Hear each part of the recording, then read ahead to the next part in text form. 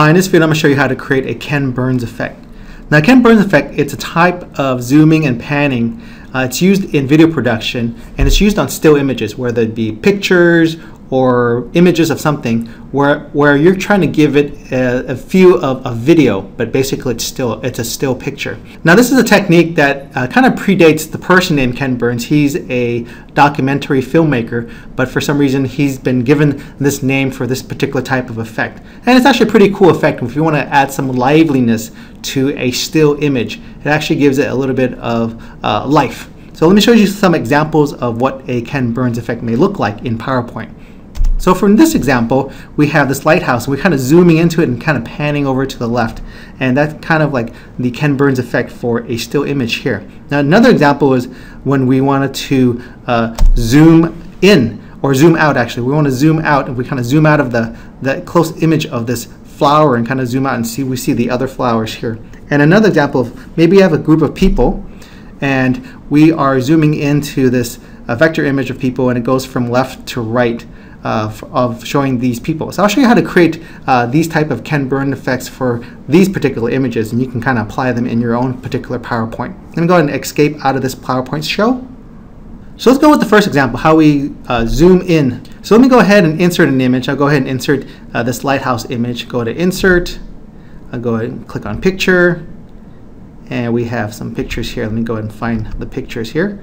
Now this is the lighthouse. Go double click that, and I'm going to go ahead and kind of move it and fit it into the slide here. So this is a 16:9 aspect ratio, so I'm going to go ahead and fit it in there. So the first thing we want to do is we want to go into the Animations tab, and we want to zoom into this picture. So go ahead and click on the drop down, and we're going to use it under the emphasis section. We're going to go to grow and shrink.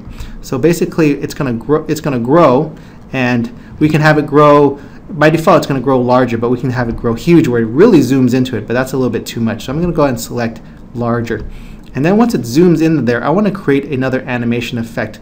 Not override this one, because if I click another animation effect, it's just going to override it. So I'm going to have to put one step by step. To do that, I want to bring up the animation pane. So the animation pane is right here. It's just another window to help you look at the different animations that are occurring on your particular slide. So I want to do, let me go ahead and make this a start on with previous. And basically when I bring it up in slideshow, it's going to occur automatically. So what I want to do is the next animation I want to do is I want to have it kind of pan up to this particular portion of the picture. So what I do is I don't want to go ahead and click here to add the animation, because that's basically going to clobber or override this particular animation where it zooms in. What I want to do is add an animation. So if I click on that, I want to add a motion animation. So I'm going to go ahead and go into the motion path. I'll go ahead and select line. And what it's going to do is by default it's going to have the path go down. So I don't want that to happen. I basically want to start here at the center where it's going to zoom in, and I want to have this particular image move down so we can see that this particular portion of the image is going to move closer to the center. So I'm going to take this, the green is where it starts, the red is where it ends. So I'm going to go ahead and take that and kind of move it over here to down here. Let me go ahead and play that. So let's see if we have that effect on that. It's going to move here, and then it's going to move over there. So the way this is happening right now is that it's basing on the click. The second animation is going to occur after you click, so I don't want to do that. I want to have it kind of at the same time. So I'm going to have it with previous. And let me see how this plays out. We'll go ahead and play it, and we see that now it's kind of moving in there. So that really doesn't look too good. So let me go ahead and move this a little bit. Let me click on the motion path animation. It turns into a two-sided arrow here. Let me go and move it over here a little bit. And maybe what I'll do is also make the delay a little bit, increase the delay to maybe half a second. So it occurs about half a second after this particular animation is occurring, the grow shrink. So let me go ahead and click play and see what happens here. Okay, that's actually not bad. So if I go ahead and click on the slideshow, and we're just going to zoom in, and it's going to pan over to the left. You can see that it's not perfect, but it's kind of your poor man's video for a still image here. So that particular portion is okay in this particular aspect. You have to kind of play with it a little bit to see it fits right, so the image doesn't kind of go off the slide and you see the whites of the image of the slide. So that's for this particular example. Let's try the other example where we have these flowers. Let me go ahead and click on the next slide here. I'm going to insert another picture. and I'm going to insert the picture of the flowers. Let me go ahead and double click that to insert it, and go ahead now and increase the size of the image so it kind of takes over this particular slide. And so for this particular image, what we want to do is first we want to have a focus. We want to focus in on that particular portion of the image, this part. And what I want to do next is we want to kind of zoom out. So we want to have an instant zoom into this picture. And what we're going to do is go under animations, and we're also going to have it where it's going to grow, right? So we want to have it right at that point, and we want to probably make that one a little bit bigger. Let me go ahead and click on the animation pane here, and instead of starting, you can actually right click too. You right click and we have it start with previous instead of going up here all the time. So I can right click that to do that. So we can go into the effects options. Let me see, by default it's going to make it large. Let's see how it looks huge. So that's actually pretty big. That might be okay. So we can have it go really big there. And at the same time we want to kind of pan down so it kind of moves down to the center. This part moves down to the center because we're just seeing this part.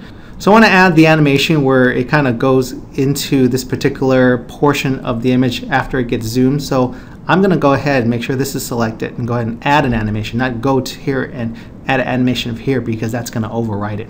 So I'll go under here, scroll down where it says motion path, and select the line. So right now it's going to go like that. And so I'm also going to have this start with previous. Let me go ahead and play that a little bit. So right now you see that it's kind of like going into the picture, and it's scrolling down, or it's moving down.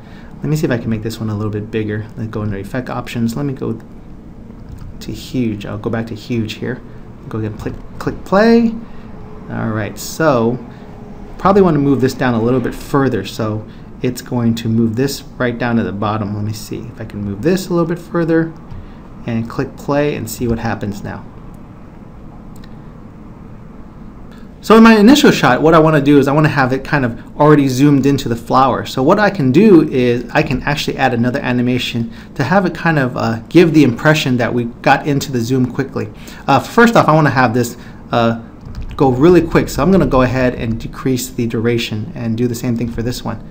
Decrease the duration. So it looks like immediately once I get into the slide, it's already zoomed in. I'm going to go back to this picture. This is the first one. This is on top. And I'll probably want to add an animation, and maybe I want to have it kind of fade in. Let's see how that goes. And I want to move this one first. So I'll go ahead and click on the reorder and kind of move it up.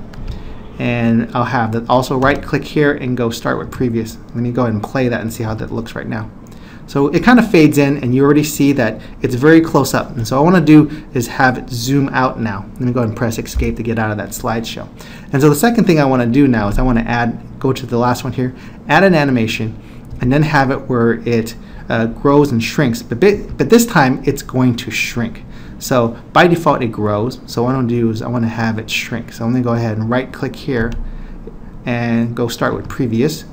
And on the animation itself, I can actually change the effect here. You can also, there's many areas where you can change it. You can change it here, or you can click the drop down here and go to effect options and go under the size and make it smaller. So that's some things that you can check out. So let me go ahead and click it smaller, click OK. So right now this is going to shrink, but I want to have this occur after these set of animations occur. So I'm going to go and right click it and go start after previous. So now it's going to start after this. Let's go ahead and play it again.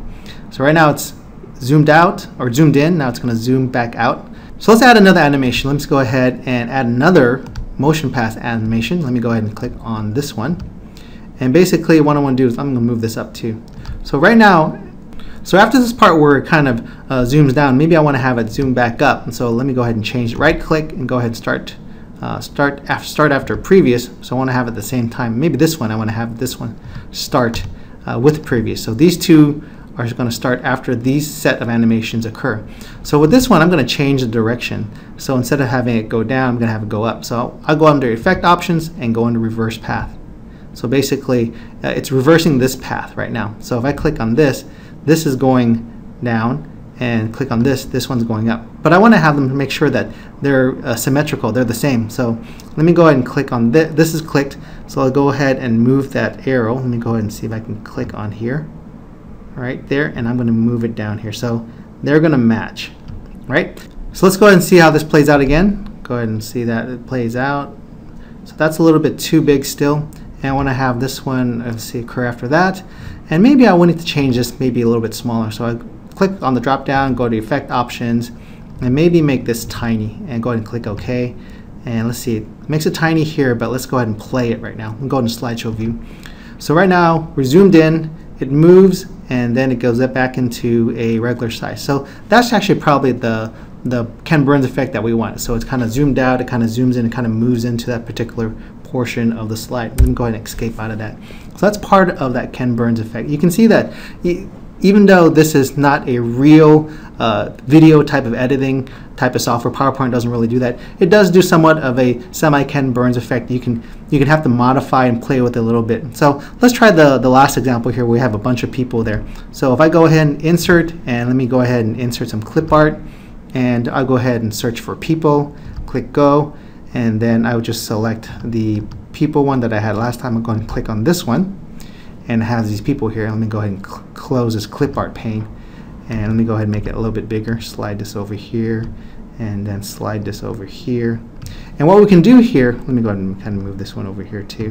What we can do here is we can go ahead and create that zoom. So it's going to zoom into, let's move this one over here where it kind of zooms into this guy and then kind of moves over.